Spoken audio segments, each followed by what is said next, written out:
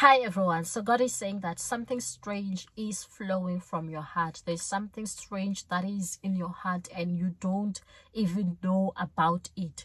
When you read here the book of John chapter 7 verse 38, the Bible says, "He who believes in me, as the scripture has said, out of his heart will flow rivers of living water."